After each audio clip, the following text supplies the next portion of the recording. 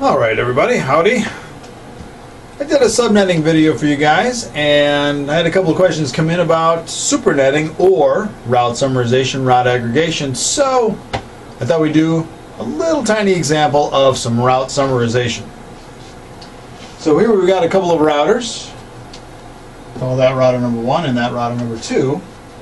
And to start off with, why don't we go ahead and build our routing tables.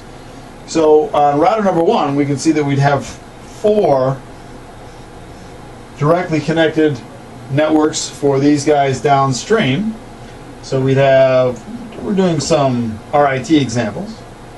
So the 4.0 network slash 24. The 5 network.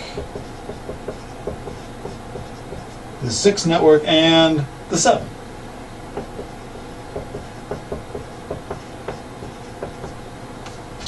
Well, we've also got this link right here, and this is what I'll call maybe the upstream side. Now we can see that this guy here is actually the 10 network, and that's because these networks down here might be actually used for hosts. And since we don't like to burn our host address space for point-to-point links between routers, it's very common to see /30s being used and routes that don't have anything to do with your actual address space. So we'll add this directly connected route also. Let me see, we got the 1.0 network /30. And then to complete router number 1's routing table, we've got the internet out here, so we need a default route. So maybe we would do a static route that looks something like this. And then we would have a via router number 2 or 10.0.1.2. Whoops, there we go. Well, what would the routing table for router number 2 look like? Well, I forgot to, we'll give this guy, let's pretend there's a router up here and we'll make this the 10.0.2 network. So router number 2 would have directly connected networks as well. 0.1.0/30 and 10.0.2/30. So those are the 2 directly connected networks. And if we pretend that this is R3, we would probably have a default route via R3. I didn't bother to give it addressing at this point.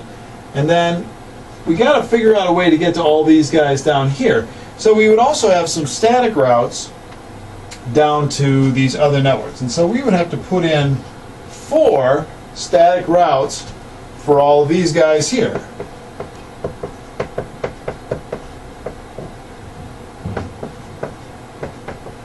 And I'm going to do some shorthand here. I'm going to, well, I have enough room. Can you guys see this right over there? I guess you can. Like this.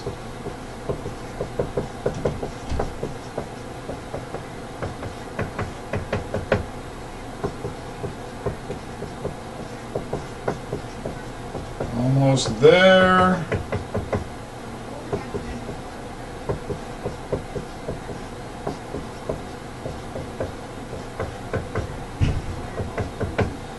Okay, so what we've got here is these static routes here are all pointing to router number 1 downstream. So the way that router number 2 gets to networks 1, 2, or 4, 5, 6, and 7, they're all via router number 1. So something that they share is this forwarding interface. Now that's one of our first giveaways that we might have the ability to do some route aggregation or route summarization. Alright, so before we actually do the summarization, let me point something out here. If I have lots and lots of routes downstream, then this routing table will actually grow quite a bit. So router number 2's routing table would get really, really large. So this technique that we're about to do for this small group of networks will work just fine for a much larger set, and that is in fact what we do all the time. Alright, so we know that we have the potential for aggregation because we've got all of the same forwarding interfaces here. The other nice thing, or the thing that makes this all work, is that these are contiguous address space networks, so they all can be grouped together. Well, let's just sort of examine a couple of these here first. These networks here are /24s. Well, what happens if we were just to do /25? Well, it turns out that those two would be grouped together, and that those two would be grouped together. Now, I'll show you proof of that here in just a minute, but if I keep going with that idea, if I do, these would be I'm sorry, did I say /25s? I meant /23s. If I do /22s, then these will be grouped together, because remember, when we're subnetting, we're stealing bits into the host portion. When we supernet, we steal bits the other way. We steal bits into the network portion, making the networks larger and a greater number of hosts per network. So what we find out we can do is we can take all of these networks, and instead of having all of these networks individually represented, what I'm going to tell you is that I can do this. I can get rid of all of those addresses just by changing, or all of those network entries, just by changing the mask to a /22. And you see what happened to my routing table. I managed to shrink my routing table considerably just by manipulating the mask here. All right. So that's what happened, and that's the impact. Where's your proof? Okay, well, let's do an example. So what I'm going to do is take this network address space, and I'm just going to expand the third octet here. So the third octet being 4, 1, 2, 3, let's see, we got 128, 64, 32, 16, 8, and then 4, right? So that's what this looks like in binary, and maybe I'll do the last octet as well. And then we've got our mask. If we're /24,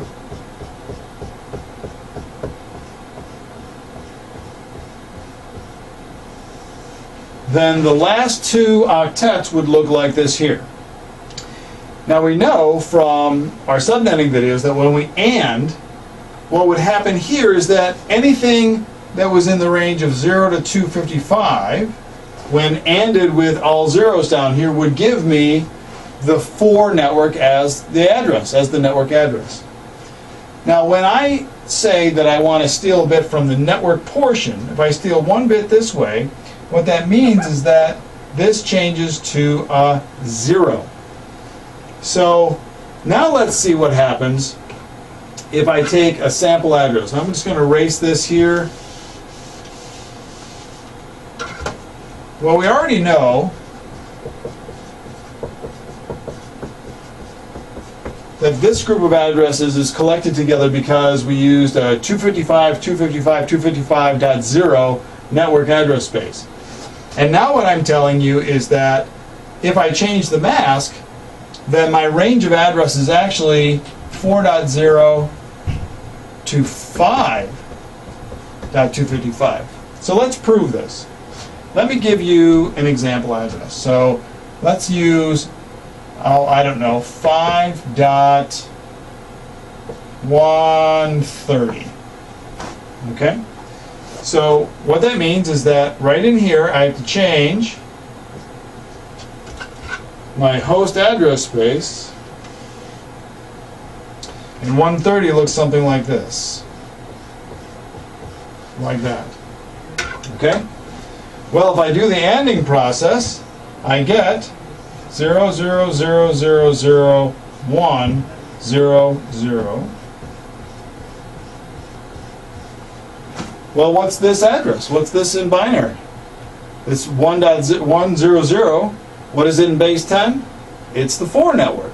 So that means that when I steal 1 bit from the network portion, that the group of addresses that are supernetted or aggregated together is now in the range of 4.0 to 5.255.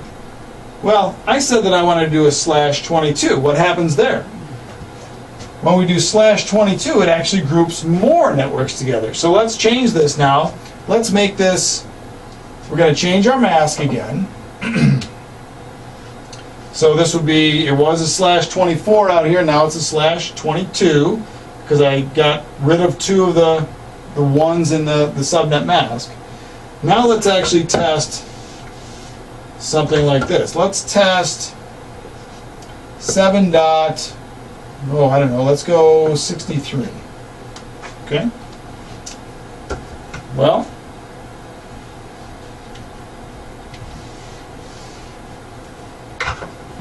seven looks like this. And no cheating.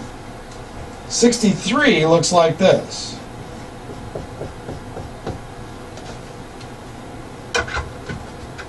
Well, I stole 1 bit back again, so now I was /24, /23, /22. Let's do the ANDing process again. And these guys again will be all zeros. So that means that by stealing ones, or stealing space back from the network portion, what I did was I changed my network range again. This /22 that I use right here